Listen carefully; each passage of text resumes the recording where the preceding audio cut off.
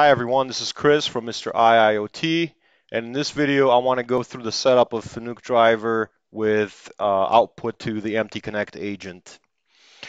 So if you haven't seen the previous video of Fanuc-Driver and InfluxDB, watch that because it's going to go into depth in some other areas that I'm going to go into this one. There's no need to repeat content. As always, the documentation is docs.ladder99.com, and if you go down to Fanuc Focus and then Docker, that's probably where you should start. So there's pre-built images on Docker Hub. The latest one, let's see where it's at. Latest one was built 2 days ago, and that was after I upgraded the project from .NET Core 3.1 to .NET 6.0. Both were built for AMD 64 and ARM 7, which is also going to run on ARM 8 or 64-bit version of Ubuntu on ARM. So if we go through the documentation, again from the previous video on Influx, this is going to be the tag of the image that you going to want to put in here. And as you go through some of these commands, in the case of MTConnect, you definitely want to copy this section here, which copies the generated devices XML file so that the agent can use it. And then when you start things up, instead of specifying influx, in here you're specifying MTC, and then which is going to pull the containers, create the container, or pull the images, create the containers, and start the containers. So let's take a look at what that looks like as it's running. Here I have, and this is actually looking at a ARM 64 based PC, and we had the Fanuc-Driver running for a few days now with 3 machines outputting data, outputting shutter data to the MTConnect agent. You can look at the agent logs. And then if we go into the actual look at the agent output at the probe is actually the model which defines the different data types and data items that are present on our machine. So for example, on this device, let's say we go into the axes, the linear axes, and this is the x-axis, right? We're going to have the absolute position, the distance to go, machine and relative positions, loads, what is this? The temperature of the servo, the temperature of the encoder, the power usage, the feed, and various alarms pertaining to that axis, and also the state of the axis, whether it's in motion or not. So the data model here is the same for all the machines, and the data model is generated based on the configuration file. So if we go to the configuration file, which is going to be driver, here's the example config. So this is something that I didn't go into in the Influx video, but it's worth going into in this video. There's sections for transformers, and the transformers, what they do is they transform the incoming data into something usable by the target protocol, in this case shutter. In the example of Influx, there's a transformer that transforms the incoming data to line protocol, and it's using the Scriben library. It's a .NET library, kind of a templating library, but it's a pretty good standalone scripting library as well. So it's kind of uses the mustache syntax where you're calling out inside of the mustache, you're calling out the actual object and its property, and then outside of the mustache syntax, you're calling out literal strings, right? So for example, this system information veneer gets in the case of influx, gets transformed into the observation name, which is the measurement, and then the tags, and then the fields, etc. If we scroll down to the MTConnect section, let's go past this real quick. All right, so there's a default shutter transformer. Similarly, if we look at the system info veneer, well, we approach this a little bit differently, more of as a scripting kind of interface inside the library, inside the driver. And in this case, there's some objects that are passed into the script, and then what we're doing is basically creating variables out of it, and then we have defined some functions that would emit an event, a sample, there's some for condition, and then there's even like conditional events. So it's just easier to kind of inline what you're trying to transform the data from to. And shutter, if you don't know what it is, it's a pipe delimited, fairly straightforward syntax of moving data from an MTConnect adapter to an MTConnect agent. Of course, the agent can also accept HTTP posts, but I find that this is it's probably more efficient. So each piece of data, let's say the production data, every time it's collected from the focus controller, it goes through this transformation cycle, and the changes get sent onto the agent. And not necessarily only the changes, right? Because if the model calls out that it's a discrete event, well, every single time that new data comes in, it's going to get sent over. So that's for the transformation section. Now for the model generation section, there is the default shutter model generator. And what it does when the Fanuc-Driver starts up, and what the Fanuc-Driver does is based on the data that it's collecting, it builds the knowledge of how many axes it has, how many paths, how many axes per path, how many spindles per path, and all of the other pieces of information that are relevant. And when that model is generated upon startup, what happens in this section is that actually for every single device that is connected, it generates an XML file that then still needs to be manually stitched together. So if you have 3 CNCs, it's going to generate 3 XML files, and those need to be stitched together into a proper devices.xml document. So very similar, scribe-in script type syntax in here, with some helper functions like generate axes, right, where we're passing in the actual axis that we know, have knowledge of, and we generate that snippet of code, which is probably down here in axes, right? So if it's a linear or a rotary axis, different XML gets generated. And if we look at on the computer that I have this running on, so it's going to be stored in Fanuc, volumes, Fanuc-Driver.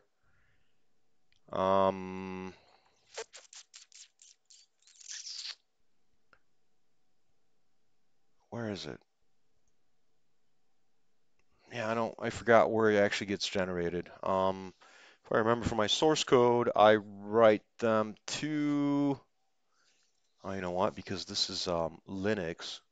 Let's look at the configuration. I think the output file is device.xml.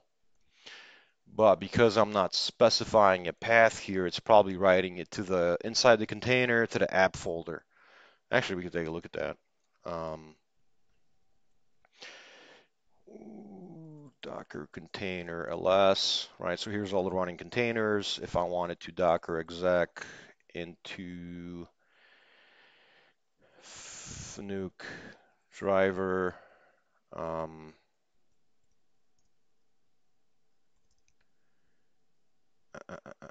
let's see. Yep, there they are. So because I didn't specify a absolute path and just the path that it's currently in, it generated these files in here.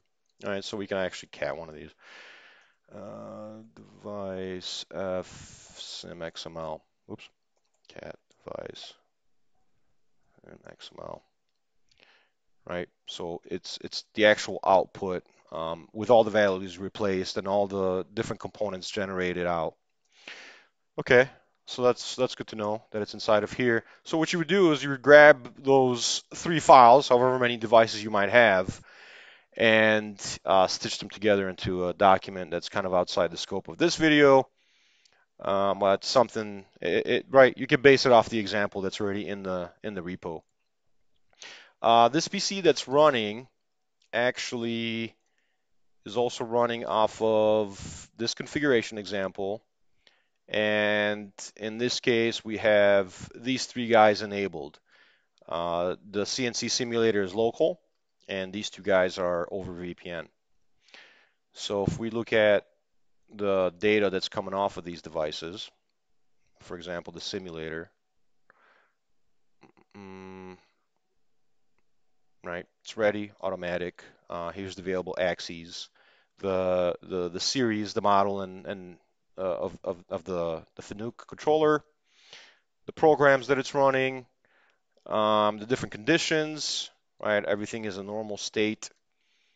If we refresh this and we can look at, we don't care about the agent device. Yeah, let's take a look at this one. What is this one doing? All right, so it's actively operating in automatic mode. It's a lathe. Here's the, I haven't broken out the G code instructions into a, I don't know if it should be a table or a data set yet, but for now I'm kind of concatenating them, all of the instructions, the running instructions, and putting them into a message field for now. Same idea here. There's a program comment, the piece counts, and the tool number that's being currently used. Conditions are normal for this. Then if we take a look at any one of the axes, right, here's axis A on path 1. You have the positional values, temperature. Yeah, the interesting thing I found is the actual power consumption is output. And let's see if there's anything actually spinning.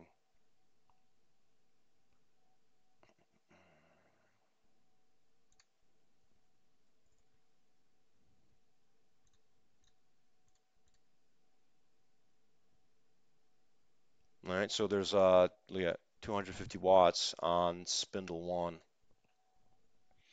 but it's stopped. So what does that mean? That could mean that it's not spinning, right? Where's the RPM? Power, speed. Okay, well there's the speed, 0, so it's stopped. But even if there's no load on it. So yeah, that's curious why that's 250 watts right there.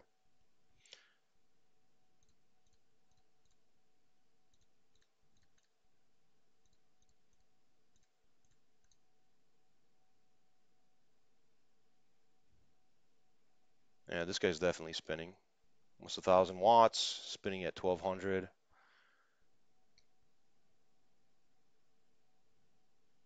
And you can see that the axis state, it is traveling. So this is, what you're looking at is the current or the snapshot of what's happening right now, right? Which was whenever I refresh this page. So every time you refresh this page, if the data changed, you'll see different output. The sample endpoint is different from current, where it shows you the samples, and you can filter these from the sequence number.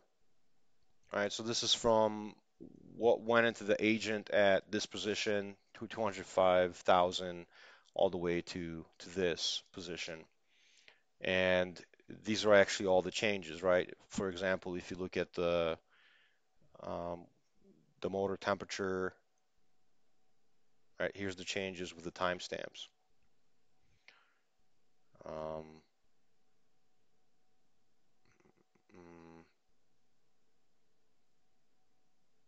What else is interesting in here?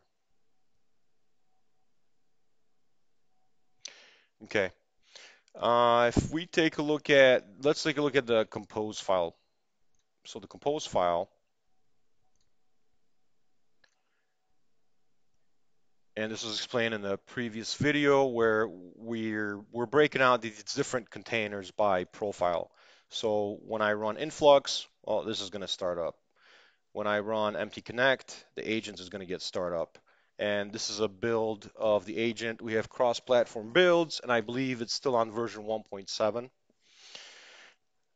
So the other point of note is that the agent connects to the driver when in MTConnect, right?